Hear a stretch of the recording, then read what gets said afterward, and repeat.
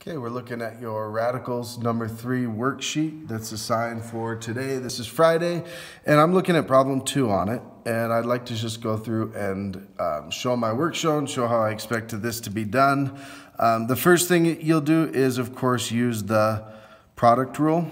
The square root of 250 times y to the 5th is the same thing as the square root of 250, the square root of y to the 5th. Now, I'm looking for a perfect square factor of 250. So I'm thinking about my list of perfect squares. One that comes to mind is 25.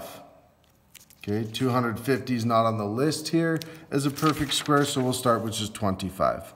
Square root of 25 times 10. Or the square root of 25 times the square root of 10.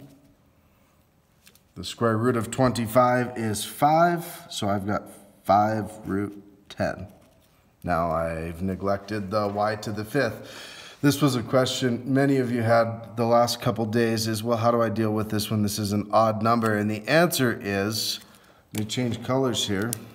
I'm taking care of this part of the problem. The square root of y to the 4th times y.